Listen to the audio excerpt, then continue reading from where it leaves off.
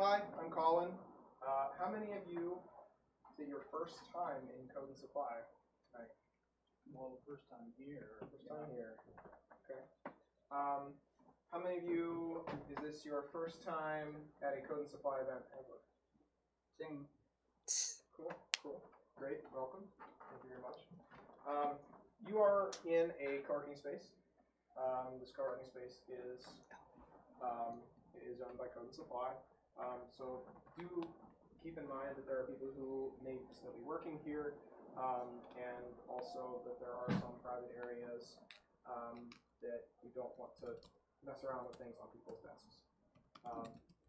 Things that are kind of open to the community to grab some of the food and whatnot, it is marked as such. The restrooms are back that way if you're meeting, and you probably know approximately where the exits are because you came in the same place that you came in. Things that are going on in March. This is March. Take a look at our events calendar. It's just simply a capture of everything that's going on in the space. So what you see here is what is on Meetup, plus what is on a few other meetups that also meet up. You are here. The Ides of March is tomorrow. Beware. And then many other things going on the rest of the month, as well as things going on next month. These are the organizations that are currently meeting up in this space. And of course, we would be remiss not to talk about Abstractions. Abstractions is the 2,000 plus person software conference that Code and Supply is putting on in August. Many of the organizers are here. Jenny is one of our organizers, as well as Justin, myself, and Sarah. And I think that's all that I see is here. There's a few others. If you are interested in speaking at Abstractions, the CFP is currently open.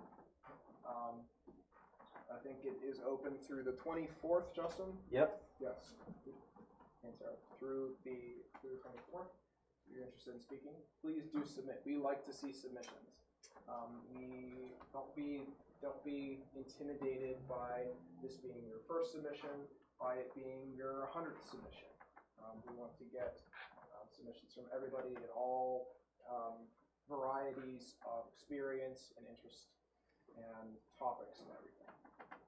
Yeah, this may seem like a simple question, but I've always wondered, because it seems unclear to me, what's the scope of talks that you'll find at the Abstractions?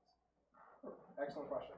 So Abstractions is a multidisciplinary conference, meaning you're going to see talks from design, development, management, career management, how to build a good career, to running a business, to some like more what we call distractions things like yoga, spending some time with therapy dogs, and these kinds of activities are things that we're interested in.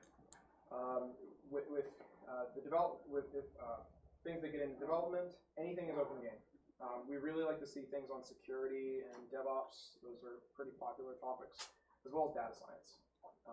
Data science is pretty much something that's exploding in Pittsburgh over about the last 5 or 6 years, so we want to make sure that that community is being well served. I would add on to that also that I didn't hear Colin say about community. So we really care about talks that talk about how to build a good community, how to keep a safe community, how to keep a safe workspace, and all of those different talks. We've had, at our previous Abstractions, we had a few about interviewing and how to have healthier interviews and things about mental health and making sure that people don't get burnt out in tech. And I think those are some of the most important topics that no one covers. So, sorry, Ted.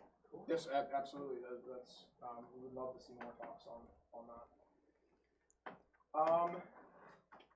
If you're interested in sponsoring, if you work for a company that is hiring or wanting to sell products to developers, please do talk to me. That's my job within Abstractions organization. Are we ready to go? Just a second. Yes, we're ready to go. Excellent. Jenny, you ready?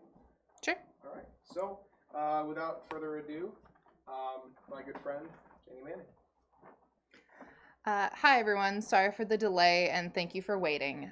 So I am going to be talking about how some of our modern languages, the history of them. So the talk is, Mommy, where do programming languages come from? I found that when I was a student at college, I learned C and C++ and learned a good amount about the assembler and things of that sort, but I never really found out how Ruby was invented or where a lot of things came from. So I really enjoyed getting to learn about these things and reading up on them. Next slide. Why are you not there? Okay. So my name is Jenny Manning. I'm a software engineer, a conference organizer, as Colin said previously, and a dog mom. I love my dog a lot. She will be in the photo in a few times. Sorry about that. And you can find me on Twitter at J41Manning. So, in the beginning, in this image, we have on the far left in the 40s things of ENAC, which was used in World War II for decoding messages, machine languages. Zeus, which is a very rarely known language. It was the first programmable computer built, but it was destroyed 2 years after it was built because Konrad Zuse is a German engineer who was living in Berlin during the war. So his first computer got destroyed in a bomb, and then 6 months later, all of his other things got destroyed in a different bombing. So it wasn't found, his research wasn't really found and implemented very much until about the 70s, even though he was really, really far ahead of his time. So we have the assembly languages and shortcode, which was some of the beginnings of changing things to not have to use as much of, to be less architecture dependent. So each assembly language, I'm not sure how much people know about this, each assembly language depended on the architecture of your computer. So my Mac might not be the same thing as someone else's computer, and you would have to rewrite your program each time you were on a different computer architecture and things had not converged at all. So that was a very painful time, and a lot of people were starting to try and change that so that they didn't have to be rewriting this over and over again. And also this image is from Land of Lisp, for the record. And yeah. So a little bit after that, more of like the 60s and 70s. So we start to get Fortran and Cobalt were the ones that everyone knew. Fortran 76, I believe, was the most used language once it was out. This was around the time when there was meetings about what standards should be had. The American Standard Association decided what things to follow so that they were converging on an architecture and set standards for what languages built after that point had to adhere to. So you didn't have to keep reinventing the wheel over and over again. So I'm going to point out Simula is flying up there right now, and there's some things about Lisp people. So Simula is very influential for other languages, but was not very used at the time. So Fortran is essentially just an abstraction of assembly, and it was invented in 1954 at IBM. And it was a compiled language that allowed named variables, complex expressions, and things that we view commonplace but do not have at all. And it really influenced Algo a lot, which is not on this one. Yeah. But Algo was 1960. Well, Fortran's before. Fortran, the original Fortran was in 54, and Algol was, well, it was 50s, 60s. They kind of, it all becomes a muddy blend. We can talk about specifically Fortran and Algol and how each influenced the other, because I'm sure there was a lot of back and forth, and I would love to have that discussion afterwards if you would like. So if we look at, this is from the Octoverse from this past year, if we look at the top languages over time, and this is what GitHub uses. So this shows languages that are used on open source or things of that sort. So I'm sure there's a lot of different languages that are missing from here. We mentioned Cobalt, and it said that 80%, there's data out there that's 80% of business programs related to business run on a variant of COBOL. I'm not sure how true that is, but I'm sure that there's a lot of old code out there, but this is what people are using currently. So we're going to focus on these ones. JavaScript, Java, Python, C++, C, and Ruby. Ruby has very much dropped in the last few years. And I will post these slides later, so for the record, if you see a little link, or if you see an icon that's a clickable link, and can take you to the data from this. Okay, so let's look at programming languages. That's not very good. Let's try looking at it a different way. Okay, let's look at a smaller view. Okay. Let's look at this is a simplified tree of how the languages we're focusing on. So we have C going into C++ and down to Python.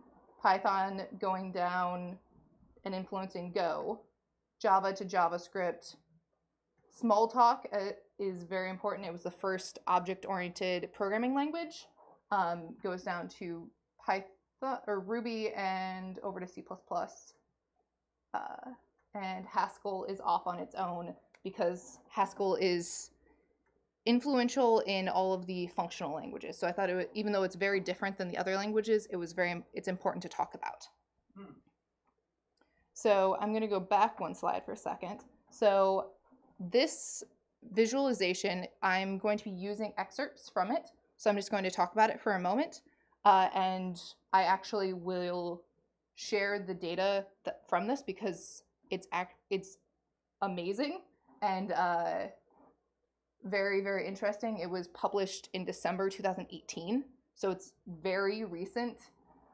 So the colors are based off of how they are connected to each other based off of Lovin's method, and the size of it is how much it's influenced other languages. So I'm just pointing that out for when we see them later. So there might be influential ones that are never used, etc. So a language that doesn't have everything is easier to program in than some that do. Dennis Ritchie. So Dennis Ritchie started working on C in 1969 at Bell Labs. It came out in 1972. So here is C and all the things that it has influenced and influenced it. There are arrows going each way. So Fortran was one of a big influencer of C. And also CBL, which was initially Cambridge Programming Language, but became Combined Programming Language, and was released in 1963, which then was inspired BCPL by Martin Richards in 1967, which then became B, which then became C. So, or spawned. Naming is so good. Half of these are blank programming languages if they have PL in them. They were very inventive with names at that time. So, B was invented by Dennis Ritchie and Ken Thompson. Ken Thompson is a name we will hear again later for other inventors. And the interesting thing about BCPL and what some of the major things that came out of it for C is it was the first introduction of curly braces. It used the virtual machine to compile to bytecode and was the first use of a Hello World program. That was the first time it was ever Hello World. It also introduced the concept of double slash for comments. That was the first time we saw that and has been used in other languages since then. So C itself was released in 1972, and it was created in Bell Labs with the intent to reinvent the Unix operating system. They wanted to rewrite the kernel and didn't want to be doing it in machine code. So they thought that they would write a language to make it easier to rewrite the Unix kernel. So that's why C was initially written. So languages around this time were mostly imperative. So this was a bit of a change. Were imperative or procedural programming because the processors of that time had the stack registry for calling things. So it's interesting how the paradigms have changed throughout history. Okay, let's add a little bit of class. So if no one knows, C++ was initially called C with classes. It wasn't renamed until it had been worked on for a few years. So it was started in 1979, but the manual for it wasn't published until 1985, and it was, I'm going to pronounce his name wrong, Bjorn Strup. He's Danish. I'm trying. So he was working at Bell Labs, and his first thing when he was a brand new programmer at Bell Labs was to analyze the Unix kernel with respect to distributed computing. So he had that in mind when he started changing things and adding stuff to C. So he made his first changes that he made when he started working on C with classes was to change the C compiler and add in, well, classes and things of that sort. But he really wanted to focus on the C compiler and changing that. It was renamed after he'd been working on it for 4 years in '83. And that by that point, he had virtual functions, operator overloading, constants, and comments. So that was the point when the slashes were added back in. Those were not part of C. So he added those back into C++. Same thing. So he decided to work with C because I'm sure he was very familiar with it with all of his coworkers working in C, but he chose it because it was general purpose, fast, portable, and widely used. But he wanted to integrate Simula. That was the pterodactyl that was flying above. So he wanted to take some Simula features and add it into C. So he thought that Simula had features that were really helpful for large software development, but the language was really, really slow. So he thought it was not practical at all. But BCPL was really fast, but too low level for large development. So he kind of merged them together. And C++ is still one of the most used languages, despite coming out in '85, and was used to write things initially like Microsoft Office and initially Firefox. So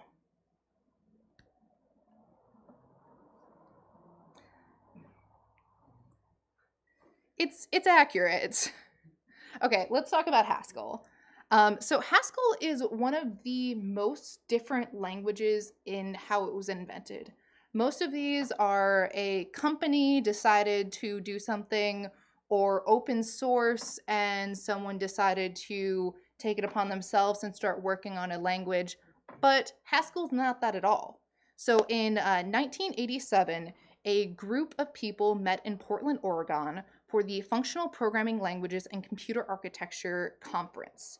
And at this conference, they decided that they would hold that a committee would be formed to define an open standard for functional languages. So they chose people and decided and defined Haskell and how they wanted functional languages to look. So the purpose was to consolidate functional languages that existed at that time to actually consolidate them into a common one, so they could use it for future research. So the first version of Haskell was released in 1990. I'm not sure if this is because there was a committee and people didn't agree, but at that time they released 1.0, 1.1, 1.2, 1.3, and 1.4. I think there were some disagreements among what was important, but they generally agreed. But one thing that they did go off of for doing this was going off of Miranda, which is this one. Sorry, this is poorly written, but ML is right here. Lazy ML, machine language. Which one? Oh, well, this one says it's lazy ML. I'm not actually sure what lazy ML is now that I look at it. A lot of these are kind of strange, but so Miranda was a big inspiration for Haskell, though. So they wanted to take the semantics of it, but not the syntax. So the thing they liked about Miranda is that it was a lazy, purely functional programming language, and it was designed by David Turner.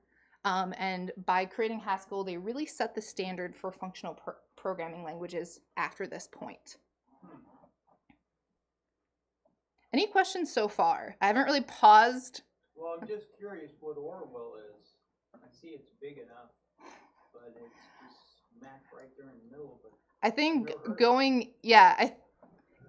it's a rabbit hole to go into all of the different small languages, I think.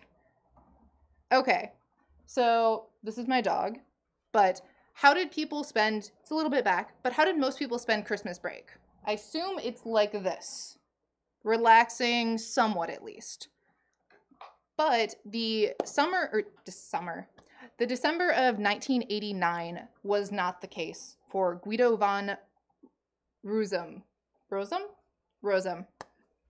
So he was a PhD student at that time and was really frustrated with the programming languages he could use and was becoming more and more unhappy with how he had to work.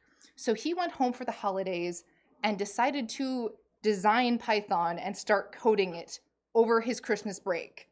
And he probably watched a lot of Monty Python over that time because that's what he named it after. So it also makes sense that it was Christmas break. So if we actually look at Python, so he took a lot of things out of ABC, which is right here. Okay. Which he said before that that's where all of his good stuff has come from, plus access to system calls in a different way. But he wanted something that was between shell scripting and C, and he just felt that there was not anything in that area. So he wanted something between a really, really high level and a really low level, and was aiming for an intermediate high, and wanted an interpreted language. So, but since this was a pet project and he had to go back to working on his PhD, he gave himself a time budget and said, if I'm not finished with the coding of this language, not working out the kinks, in 3 months, I'm not allowed to continue working on it. So he gave himself a budget of how long he was able to work on it. So when he was designing it, he was aiming for,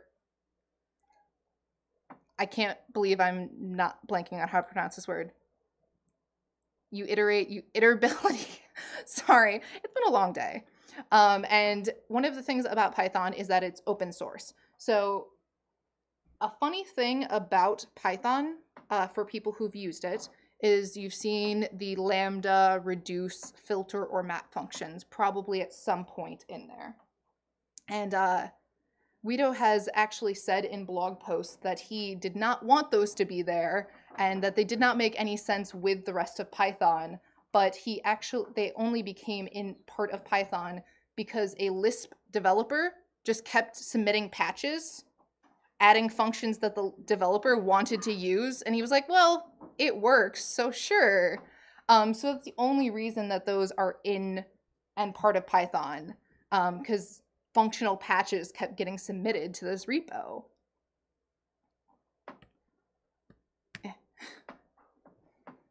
Okay, so in June 91, we're getting more and more recent, James Gosling, Mike Sheridan, and Patrick Naughton started a project called Oak, or programming language named Oak, because there was a big oak tree outside of Gosling's window at work.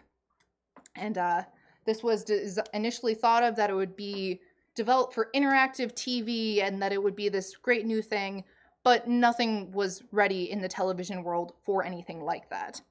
So this was obviously became Java. So that was released by Sun Microsystems in '95. James Gosling is the main developer who is credited for Java. He took a lot of things from Objective-C, which took a lot of inspiration from C and Smalltalk. So he took a lot of ideas from C/Smalltalk and Objective-C to put it in there. He wanted the original features of Smalltalk, but with a syntax that was closer to C or C++. And that is where the origin of just-in-time compiling comes from. Smalltalk, that is. So Smalltalk came up with the idea of just-in-time compiling, and he decided to add that into Java as well. So Java is a little different because it's not an interpreted language and it's not a compiled language. It's both. So that's unrelated actually. Sorry, I have a note in there that shouldn't be there. So Haskell was around this time, and one of the things he took from Haskell was using process VRs to compile the P code, and that's where that came from, which led into the JVM, which was the write once, run anywhere slogan that Java came out with, and it compiled into Java bytecode. So I said Haskell compiled into P code, and that was the original code that it compiled into, and Java said bytecode, which is now the general standard that we use. And the JVM was released in 2006 for open source. So you can now go and look at the JVM that came out with that, which if people are not as familiar with Java, that's the Java virtual machine, sorry. And that virtual machines were created for the same architecture problem that we talked about before. You didn't want to be running these programs on each different architecture and have to compile them down to what that architecture could support. So a virtual machine was a way to compile it down to something where it could be run everywhere, which is what Haskell came out with in the 70s. Oh, sorry. What's up? Let me help you out a little bit with that. Oh, go ahead. Because of all these different machine architectures that existed, compiler developers writing languages, including PL1 and C, COBOL, Fortran, whatever, they split their compilers into two parts, the front end and the back end. And then the front end would compile the high-level language into a machine-independent intermediate language called the pseudocode or P-code. And so what Pascal's P-code did it wasn't a executable bytecode the way Java has a VM. It didn't run on any machine. It was a machine-independent language that then was itself compiled into assembly languages or compiled into machine code. So it was an intermediate language that made it easy to write back in. And that was the big difference between Pascal's P code and Java's bytecode is that Java said, hey, let's take this intermediate language and just execute it directly and not compile it. Yes, that is all true. My point was more so that he took the idea of having bytecode from Pascal's intermediate of having P code. One other point on that, there was a 1980s P code hardware machine also. I didn't know that. Yeah, Western Digital Microengine. Oh, I've written my share of Pascal. So I'm not sure how many, I saw a few giggles when this came up, and as I said before, if you see a little icon that refers to anything. Also, I didn't actually say this before, but each of these is a link to the related image. So each of these, if you click onto it, it will take you to the page where this came from and more details about that language. So this is from a CodeMash lightning talk that came out in 2012, where a developer pointed out how ridiculous JavaScript is with a lot of typing. We'll go with. So Brandon Eich in 1995 was told by work that he should be working on a new programming language. He was excited and thought this was awesome. And he was working for Netscape at the time. And then slightly after the project as the project was about to start ramping up, Netscape decided that they wanted to have a pair of languages. So they said they wanted JavaScript to be a pair with Java. So that is why it got the name JavaScript, because they wanted to collaborate with Sun Microsystems. So they said, okay, can you create JavaScript? And gave him 6 months to do it, which is why everyone always says that's why JavaScript is the way it is. But he actually did the coding itself in 10 days. So he was given 6 months to do it and did the coding in 10 days. I'm sure there was a lot of the rest of the 5 months were testing. That's how you're supposed to do it, right? So he was working at Netscape, and he was told that the syntax for JavaScript had to look like Java. But so when he started working at this, he ruled out existing languages and going off of them like Scheme, Python, TLC, and Scheme. Perl, Python, TLC, and Scheme. But initially, when he was told to start the project, they said his work told him to put Scheme inside a browser and just call it good. So he was like, So Scheme has some influence to JavaScript, and is the reason it has closures and the proto-pal inheritance. But some big things that led into it were self, which is right here. So self is another one that came from Smalltalk. So Smalltalk, again, first object-oriented programming language, inspired a lot of other languages that have object-oriented aspects. So self had some of those, which went into JavaScript. And clearly Java highly influenced it, but mostly in the look of it. So they were trying to provide a glue language at that time for web designers and part-time programmers to actually be able to put in scripts or applets or images. And they saw Java as too high priced for used by high priced programmers, and didn't think that everyday people working on the internet and trying to build websites would want to use Java. It just wasn't as practical. So that's where they wanted to create a language for the web page designers. And so they tried to make it as simple as possible and just able to copy and glue things together. Most of the languages we've talked about are from the United States, Canada, UK, or Germany, different parts of Europe. But if we go over to the land of the rising sun, so in 1993, Yukihiro Matsumoto, or Mats as he's called, started working on a language called Ruby. So he was having drinks with a colleague one day in 1993 and started talking about the languages that were out there at the time. And he wanted to have an object-oriented scripting language. He'd seen some Perl 4 and felt it had too much of a toy language feel to it and that it wasn't really useful. And Python was okay, but he felt like object-oriented was tacked on to Python as an afterthought and not really integrated into the design of it. So he didn't want to be using Python because of that. But that's why Python influenced Ruby, but because he did like some aspects of it. So he started working on this because he wanted an object-oriented, easy-to-use scripting language. And he looked around and could not find anything, so he decided to start working on it.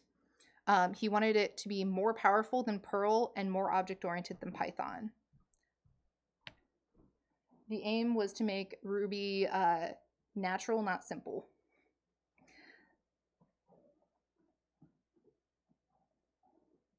So some things that highly influenced him when he was working on this were Perl, Smalltalk, Eiffel, which I don't actually see Eiffel listed there, which is interesting. Ada and Lisp. I think this data is out of date or incorrect in a way, because he specifically has said he's influenced by those. So he took a lot of things from those and was trying to balance functional programming with imperative programming. An interesting thing about Ruby was that it was almost named Coral. So he was torn between the name Coral and Ruby, and only chose Ruby because it was the person who sat next to him, their birthstone.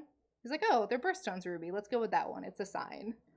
And in Ruby, everything is an object. So Ruby came out. I actually have this on the wrong slide. Okay. So in 1995, Ruby came out and was released in many different versions after that point. It wasn't until a little bit later that people started using it outside of Japan, because it didn't travel as much initially, but so around 96 is when people started using Ruby more and more for day-to-day things. So this is the newest language we're talking about. Yeah. So Go came out in 2009. So we're talking not even a decade back. But it did look to Fortran for some of its implementations, which is why I thought this was an appropriate thing to add. So Go was invented at Google, and it was Robert Geismer, Rob Pike, and Ken Thompson. And I said before that we should keep that in mind when I said that Ken Thompson was one of the creators of B. So since he was a creator of that language, it highly influenced some of the ways that Go is. So they started working on it in 2007, and it was released in 2009. And it was designed for interior to Google, more or less. It was designed for people who have to read and write and maintain large software systems. So more or less think of how many databases Google has and how large a lot of their software is. And they felt that nothing was really working well for them. So they decided to come out with Go. But the creators had said they were aiming for it to be boring. They're like, it should not be interesting. It's supposed to be just for like reading, maintaining, debugging. There's nothing exciting. It should be boring. It should do exactly what you expect it to do. It should not be like exciting research into programming languages and really be the cutting edge thing. It's compiled, concurrent, and has garbage collection and statically typed. It mostly took things from C, Smalltalk, and Haskell. And it is also an open source language. So Python was an open source language, and so is Go and Ruby. So an interesting thing about Go is they released it and then immediately were part of a lawsuit. Yes. So everyone's heard of Go, right? The other Go. So in 2003, a different language was created called Go, but it's Go with an exclamation mark. And they immediately sued Google for not choosing a different name, but they were suing Google and a small group of people. So it just fell apart immediately. Like the lawsuit just kind of went away. But almost immediately after it came out, there was scandal of taking over a different name. So again, this is supposed to be a boring language, though. It's supposed to be very clear what it's doing. It's not doing anything exciting. It's supposed to be easy to read, easy to debug. And that is the end for what languages we're going to talk about. If we want to go into some of the large diagrams, there's some really fun things in there that we can take a look at. Any questions right now? I did see at the beginning you had a language that I just learned about last year or maybe 2 years ago called Scala. Which Scala? I don't know how to pronounce it. Yeah. I take that and okay, Scala. And it's supposed to be based on Java, but where you showed it, it was more with something else. So if we look, This is when it becomes something like this. This is a timeline. So this is order up and down. Well, that wasn't the one, it was the smaller. I know. Can I directory zoom in on this one? I cannot. No. Okay. So let's go over a tab, actually. If I can I just do this? Oh, you have 4. Oh my god. Sorry, I do not know how to try and swap tabs in this when it's in full screen like that. So, if we want to look at one, this is by year. This is a better way to look at it. And this is the site that I said was released in 2000, or in just like 2 months ago in December. And it is propagated by a Python script for pulling off of Wikipedia. Unfortunately, this did not exist when I created this, and I was really sad to find it after the fact because it would have been very useful for prep. But this is where the same place where the influence network came from. And I've read up a lot about how these were generated, and I'm sure that will end up being a topic, but I did not create it, so I do not take credit. But so you were asking about Scala, right? Yeah, well, I also saw Forth when I used a lot for building a flight simulator. So, not to take you off topic. Yeah, let's look at Scala in this way. So this is a little bit better of a way. I'm all caps accidentally. There we go. So if we want to look at just the influence network, so Scala has not really influenced anything. It's very new. I was hoping it would say what year it was created. Okay, so there is an influence in Java. Yeah, no, Scala is essentially functional Java. I use Scala at work all of the time. But Scala versus Java 8. Java 8 took a lot of ideas from Scala.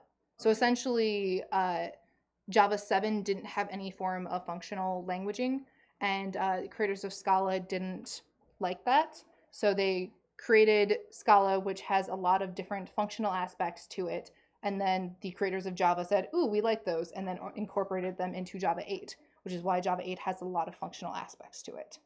So it's the popularity of paradigms definitely is leading towards functional right now. And it seems like more and more languages are having functional component, or not core components, but no, I meant pairing of a different language, like doesn't matter. But sure. I mean, we can just turn this into, well, first, before we look into actual just looking up programming languages, any questions that are not asking me to Google or asking me to search a language? The reason is that Scala is derived from a language called funnel. It's not showing up on your list, and I was curious to see if they like your funnel. It's also derived from pizza. And it's also a real programming language. Yeah, I've never heard of pizza. Okay. So who had you have a question? Yeah, just on what some of your symbols mean. What's the difference between the green and the blue? So that is using the Luvian method, which is a method that you can apply across a lot of different nodes to determine what communities things are in. So that is applied across the entire. What does the purple mean versus the green? So what's their meaning? In this particular example. That they are close in they have many overlapping languages. They have a very close-knit community. So a algorithm is applied to the entire map. Why did you choose green for some of them and purple for some of them? There's a paragraph in the lower left. Yeah, so... Yeah, which I can't read, but that's... Luvian method for community detection in networks. Yeah, so it goes off of the entire network of nodes and decides which ones have a community and then recursively applies that. So these are 2 communities? Yes. So it's that these are... that they're close in the big picture of things. And the size of the circles? Is the amount of influence they have had for other languages. On all other languages or in the particular example? All other languages. So this community of blue, because like I said, I see Forth up there, and it's in the same community as C and C++ and other things of the like, or purple, I guess, compared to blue. Yeah, these could What be more is- contrasted. What is that community defined as? You got BCPL, It's not It looks like that. they- I don't think it has an a priori Yeah. definition. It's not like them saying, oh, purple has curly braces. Well, I meant like, is that It's just it's low light, completely low color. level, real time? For the most It part, says- it says here, edges get the color of the source node. So the language that influenced the other. So I would guess what that means is that they Well- probably did the analysis like on C and then found all the things that related to it, and then that was Okay. purple. The Right. same with Java or whatever else. well, it's what edges as in the lines going off of it. Yeah, right. Yeah. But I'm saying like so the source node is Yes. the color, and then they Yes. made all of these edges from it, which means I think whatever number of colors there are, let's say there are 10 colors, those are like the 10 like languages Yeah. that they started with, and then drew the map from those. Yeah. Oh, okay. The whether something is part of a community is determined. I've read up on this method that they use. It's determined on like how many nodes overlap. So perhaps if C is influenced by Smalltalk, which also influenced something that influenced C, if there's overlapping communities. So the closer and closer the nodes are determines the color. Well, just having used Forest since near the beginning, they didn't seem to have that much affiliation with C, and it's very different than C, and it actually Which one? Forth. It was shown up here somehow. And I zoomed out a little bit. I think it's probably formed from that. but I've seen it as a very low level language that has very little there. In fact, Charles Moore, who invented it, was able to get it to run on a PDP-11 that only had 2 gig memory I don't see it on that. back in 1972. No, you do. I realized as soon as I did it, I was like, that is not correct. Yeah, there you go. Oh, so it's green. Interesting. Oh, that's actually interesting that it inspired Joy, because Joy is one of the languages that went into Haskell. So, Oh, yeah. I did not actually know that that's where Joy came from, or one of the things that came from I it. didn't know that. I didn't know about Joy. Yeah, it's some aspects of Joy and ML were some of the things that went into Haskell. Well, this would be a lot of time. Okay, Yeah. what's up? I kind of have 2 questions. The first one, if I have your talk correctly, I just want to know if you saw any like interconnections. There seems to be 3 basic things where these languages are emerging from: academics, from real world use cases like necessity for like a business, or for the necessity of the individual. Do you see any like, because those, do you have any thoughts on that kind of concept, that they kind of come from these kind of different places? So I actually should have copied down some notes from this little thing into here. I would actually say that some of the inspirations for languages have been for academic, business, and government. Okay. It would Yeah, it was. it would be what I say are the major purposes why they were created. Especially some of the early languages were like Fortran was created for science and math, and that was the main use that it was used for. It was written in mostly by mathematicians. They were not trying to be programmers. It was not trying to make things look like not math. So Fortran was used by scientists and mathematicians mostly. But Cobalt was created by the government and used for government and business. And that's why a lot of Cobalt still exists in business. So it depends on what they were created by, and where I think the main things come from. Yeah, and then my second question is kind of, So there's that life cycle from it being like open source. I always wondered, can like a company like Java I didn't know that until this talk. The JVM wasn't open source until what, you said 2006? Yeah, 2006. Now, are there certain languages on this list that are very popular that were behind that kind of veil? Because I don't really know too much about that, like whether you could patent a language and just use it, like could Google have just patented Go and never released it as open source? Or are there kind of like unknown languages out there that are used at any scale? I'm just curious if you had any like input on that. So yes and no. I mean, yeah, exactly that. So it's actually an interesting concept of, I don't know if any languages have been patented before. That's seems like an interesting, too large of a concept to be under a patent. But isn't that how Oracle won their case against Google? As parts of the Java. Parts. Oh, it was copyright. Sorry, yeah. And like, again, I'm saying an entire language is too large of a concept. Yeah. Patents do not exist for that large of things. Copyright is the more important thing. And copyright can change from version to version, so it's completely possible for Java 6 to become open source because they decided they wanted to change it and change the copyright. For most of the history of programming languages, you could not patent languages. Yeah, I mean, you could see And the once code. once you could, you can only patent new ideas. Yes. And by the time you get up to 1980, there weren't very many new ideas in programming languages. There were new ways of putting them together. But most of the history of programming languages in terms of new ideas is all prior to 1980.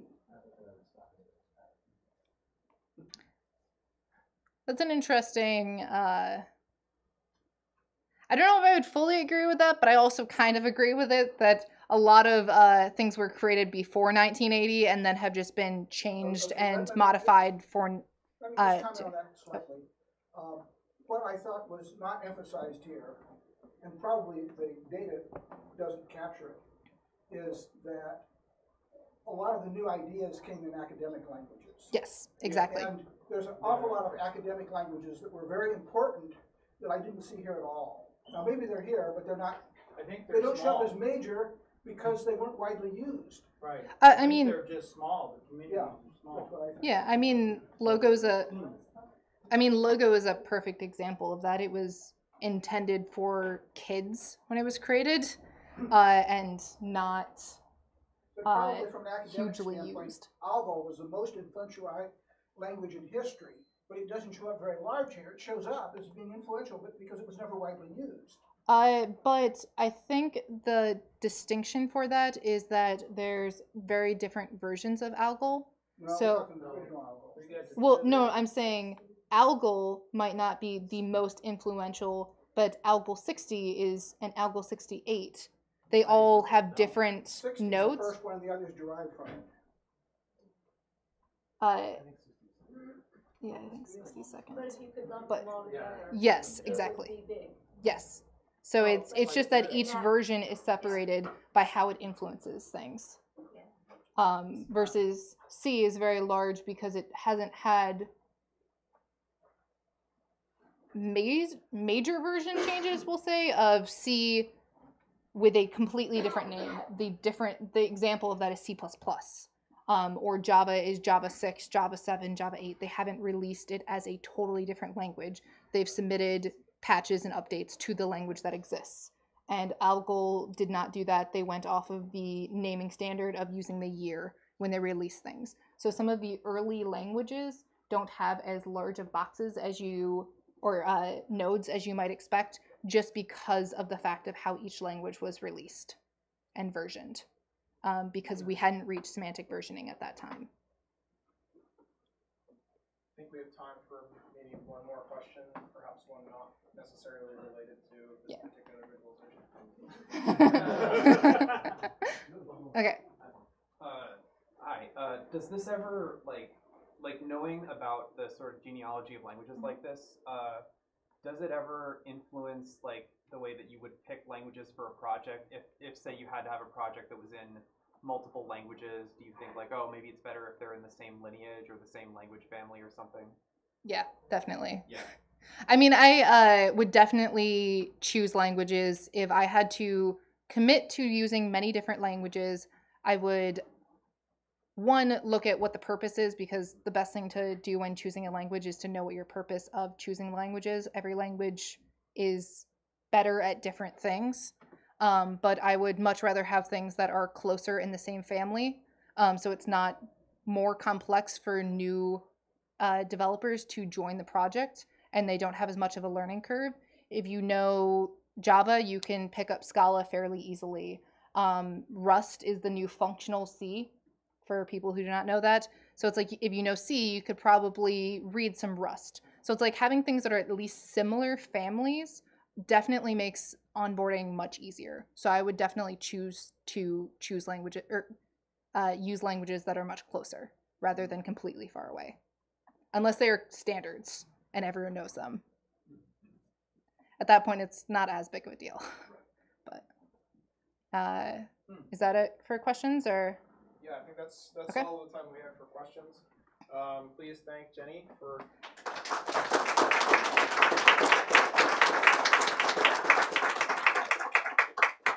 I think Jenny can